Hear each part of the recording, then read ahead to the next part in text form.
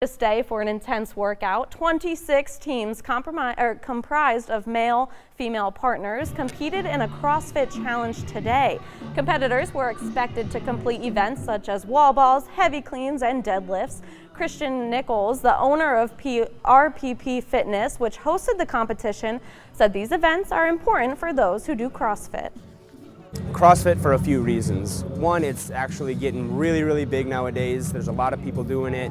A lot of people are really interested in seeing how well they are progressing, and a competition is a great way to see how far you've come along with CrossFit. Prizes were awarded to the top 3 teams in each division. Well, with winter right around the corner, the